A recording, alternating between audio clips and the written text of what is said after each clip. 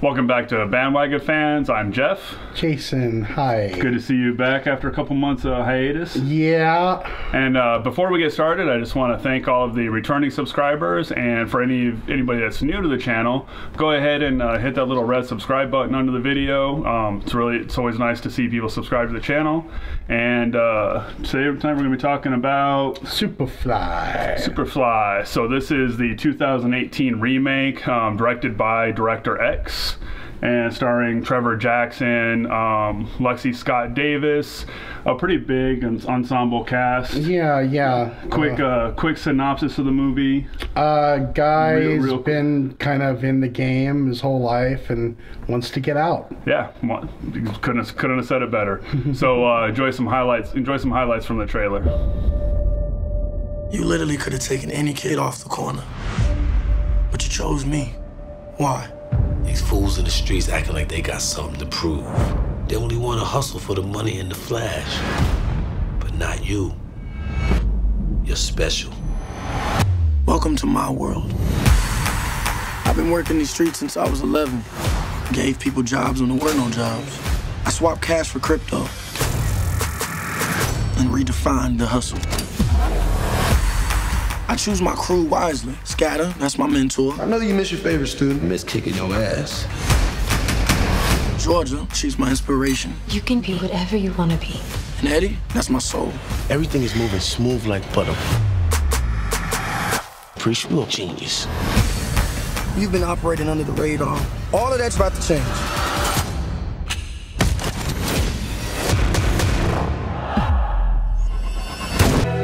This new crew, they have cartel connections. And they're coming after everything we have and everyone we love. What's the play here? One last score is so big that we will never have to look over our shoulder again. But we have to go to the source. If we do this, there's no going back. Never was. All right, so Superfly. All right, so this is going to be, we're just going to be kind of a free-flowing discussion about the whole movie. So, spoilers, there might be spoilers on this. So, yeah. But I don't think this isn't the kind of movie. This isn't Avengers 3. No. This isn't Infinity War. The movie's not gonna be ruined by any twist because you're gonna see them coming a mile away anyways. It's just another one of those modern remakes of a classic 70s exploitation movie. Now, you're a huge fan of blaxploitation films, yeah, right? Sure I am. So how does this compare to the original? Well, I mean, they modernize it. Right. I mean, they definitely modernize it, but it pretty much stays true. It's a guy that he's been hustling, he's been pushing his whole life, and he wants out. He's tired of it. Yeah. So Trevor Jackson is the young blood priest. Yeah. Same character from the 70s movie. Mm-hmm. They do the homage where they have his hair straightened like the guy in the 70s. He looks really good. Yeah. We'll talk about his performance in a minute, but yeah, so I got a huge Carlito's Way vibe, like he's a gangster, but he's almost like the hooker with the heart of gold. Really wants to get out of the life, but has to figure out how to make all the dominoes fall in the right way because he's got. So some of the things that he's up against, the Snow Patrol. Snow Patrol was classic because I liked the way it was like a group of drug dealers that all had the same tattoo on their forehead, the crucifix. Yeah. They all wore white. They all drove white cars. Even their guns were white. They reminded me of the First Order. First Order guns. Yeah. Right, yeah. So I really dug that. I dug the way that there was crooked cops along the way. I dug the way that Jennifer Morrison and I forget the guy's name. Right, Jennifer Morrison people know from Once Upon a Time. She plays she's the main character in Once Upon a Time. Anyway, but so you have the twists and the turns, you have betrayals, you have people thinking one way and then it's another way, and the whole time You've got a Mexican cartel that he's got to deal and with. The whole time, his own mentor he's got to deal with, played by Scatter. Yeah, Scatter was the character's martial arts expert. But I mean, the whole time Priest has one step ahead. Yeah. Even when you think that like he doesn't have anything left and they've gotten the best of him, he's got one more card. So he's just like this guy that like has just premeditated every single move to where like, he has a plan for everything. Yeah, there was a moment where I think Rick Ross played the leader of the Snow Patrol. Sure. And he was saying to one of his underlings, "This isn't checkers, it's chess." But really, it was Priest that was playing chess the whole time. Exactly. I mean, he let people think that they were in control. Yeah. He wasn't the type of guy that needed to flaunt who he was or what he knew or just how great he was. He dressed the part. He conducted himself the part, but he always played himself to where, you know, he wasn't going to let everybody know in on the thing. You know, it's just he had a game plan the whole time, which was nice. Yeah. So, and that's one of the strong suits of the movie is that the young blood priest character was incredibly sharp, and you could, and they didn't cheat on him. You know, they kind of showed how he was on top of everything. Right, they would do the flashbacks, like with how he originally got in, and how, like, you know, it brought out the point that he was very you know, every detail he would go into planning out things months. He was very meticulous. he was as a kid he was catfishing a guard for a month, and he's like, man, you committed, you know, the guy, and that's how it's Scatter, right?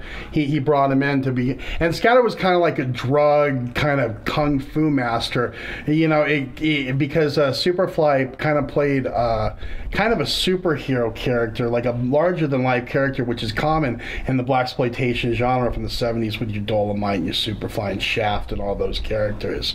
I really dug that like there was a connection, and not only his kung fu master was the guy that brought him in, and just the manipulation there, and you know, the everything involved in that, which with the drug dealer, with the cartel from Mexico, how he knew all about that guy's family before he even met him. Right. You know, and he was so calm and collected the whole time. Never lost his cool. So you were, especially towards like the third act, you were laughing. I was enjoying the over the topness. There was a great chase scene with the cars where it just was, you'd expect one thing and it went the extra mile on that. Yeah. Where like you're expecting just like a car wreck and maybe something falling on the car. No, the car just blows up. You know what I mean? Yeah. So I mean, and that goes to kind of what made the movie work it took some pretty ridiculous premises, but did make them fun. Yeah, and made them smart. It was pretty well written. He had the girlfriend and the mistress. The mistress was more of your street tough, kind of in the know, kind of been in the game with him. The girlfriend was kind of like the more proper, more conducted. Yeah. He would send her out on like the big projects, like the mayor, for example. So there was within the movie there was a lot of modern social consciousness tropes. So, for example, Priest, you talked about the two girlfriends. His main girlfriend was black, and the other girlfriend, or it was a three-way relationship. It was an open polyamory relationship. Right. But the other girlfriend was Hispanic, and it was interesting to me how they portrayed the sexuality of the two women. Typically in film, blacks their bodies are sexualized either through dance or through the actual. And there was plenty of that in this movie. But they never showed the black girlfriend.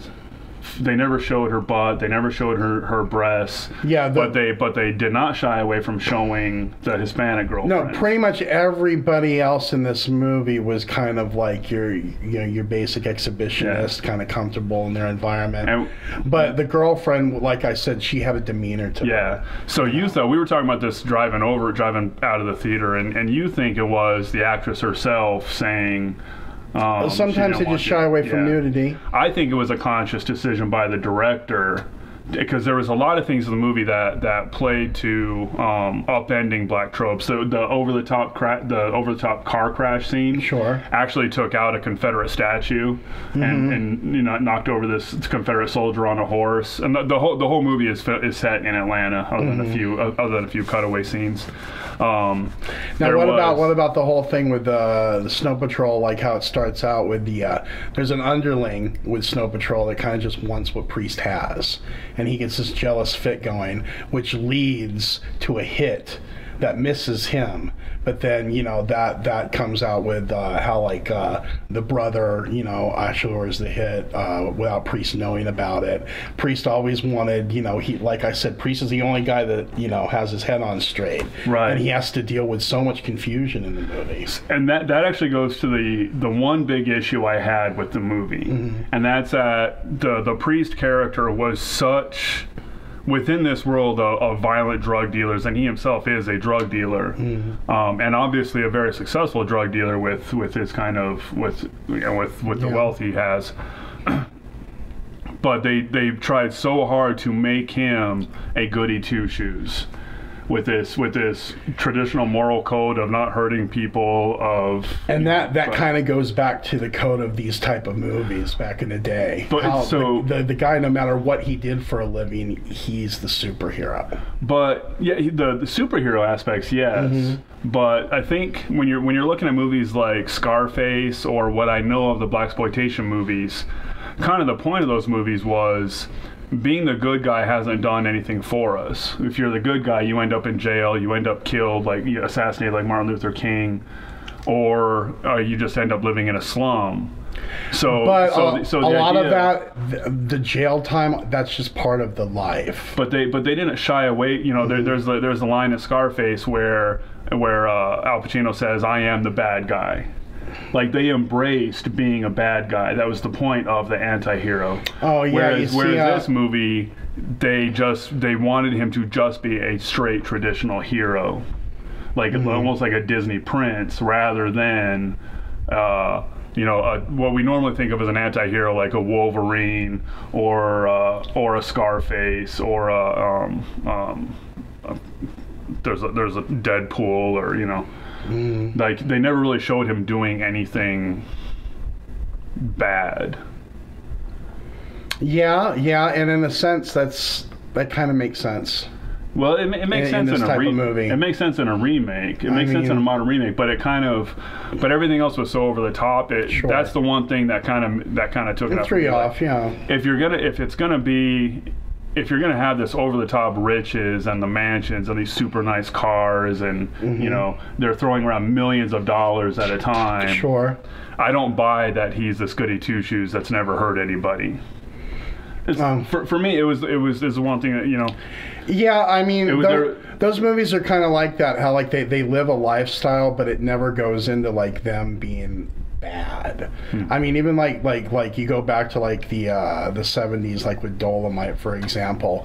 He's a pimp, you know, he's got his game going, you know what he's all about, but he's Dolomite. You know, he's looked up to in the community. He's on a pedestal because he just conducts himself, he has a certain type of lifestyle, but it never goes in to that. You know, how it's like the guy's already established, the guy's already, you know, he's in the game, and he's already, you know, he's who he is. Those type of characters are never brought out to be just cold-blooded, vindictive murderers. It's always like, if they're killing somebody, it's always because the guy did him wrong in some way, and he's got urban justice on his back. You know. Yeah. And, I mean, it didn't throw me off too much. I'm kind of used to that, but I can see where you're coming from. Yeah. So what did you think of Trevor Jackson's performance? I was like, you know, it might have, you know, could have been cast a little better. It was a little if Michael B. Jordan was in this role, he would have had so much fun. Trevor Jackson was a little too cerebral, because I kept thinking in this movie the way he played you know, in Black Panther, the way he was Eric Killmonger, the way he conducted himself, that would have been a better Superfly. Yeah. Yeah, I think the performance was too down. Now the highlight for me was Rick Ross. Oh, the cop? Was that the cop? No, the head of the Snow Patrol. Oh, no, yeah, he was great. Especially the first half of the movie. He was like a hardened CeeLo. He had some movies, he had some lines, particularly when he was talking to his underlings, that just had me cracking up. With his gold teeth, it was great with his grill. I loved it. Yeah, and I mean, you know, who was the actress, Emma Swan from Once Upon a Time? She was good as a dirty cop. You know, I said her name 10 minutes ago, and now I can't remember what it was. But it's okay. She's Emma Swan to me. Yeah. But she was good in the dirty cop. Yeah. You know, they both played it really good. Where it's like you didn't really know, you know, what they were going to do. You know, the cop started out with what were the characters that he pulled over? Fat Freddy. Freddy and his girlfriend, you know. Not his girlfriend, his mistress, his second. I mean, he pulls him over, he gets them, they go and they meet the other gal, you know. Oh, that was one of the funniest parts of the movie. Yeah. So he gets pulled over by a white cop, and as the white cop has Fat Freddy and his girlfriend on the curb, he's going through the car singing "Riding Dirty." And that's pretty funny. He's like riding dirty. That was pretty comical. Right. What wasn't funny was when the cop then just assassinated Fat Freddy. Yeah. Well, he puts him in the squad car with the dope. They go and they meet the gal that he's partners with. That they're these dirty cops, so they're, you know, just trying to extort money. And then he takes him back to the car, says, "Have a good night. Take your girlfriend home." Lets him drive up about a quarter mile up the road. Pulls him over again and just shoots him. Acts like they're pulling a gun, so he gets the camera. He does that, so he gets the car cam footage. Yeah, but I like the way it turned around. Like in the very end, how you know, Priest went and he made a rendezvous with the cop and he brought a bag out, and it made it look like, oh, did he make a deal with the cop? Did something go shady where the cop, you know, turned on his partner? Nah, man, he just kicked the shit out of him. It was great. It was pretty good. It was pretty good.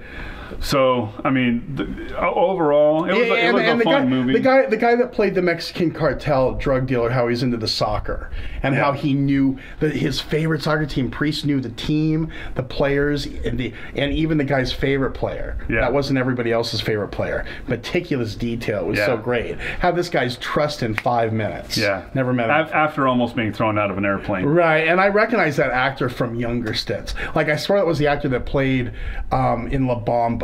He played Richie Valens' older brother, I believe. No, he wasn't that old. No, La Bamba was like 30 years ago. No, okay, he looked just like him. Yeah, didn't he? But La Bamba didn't he look familiar though? Because the guy looked older in this one, but not that old. Yeah, okay. Yeah.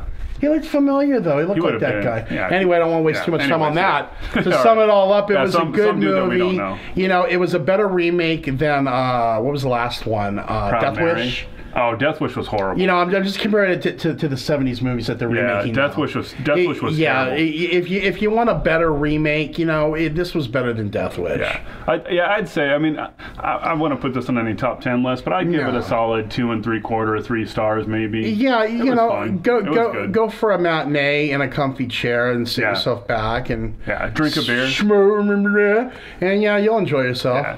So, anyways, for those of you that have seen the movie, and it looks like there aren't too many people that are seeing it. It looks like the numbers are kind of down this weekend, but if you've seen it, go ahead and leave your comments below what you thought of it. It's always fun to read those. And thanks for watching the video. Be sure to like and subscribe to see more. And I'm Jeff. Jason.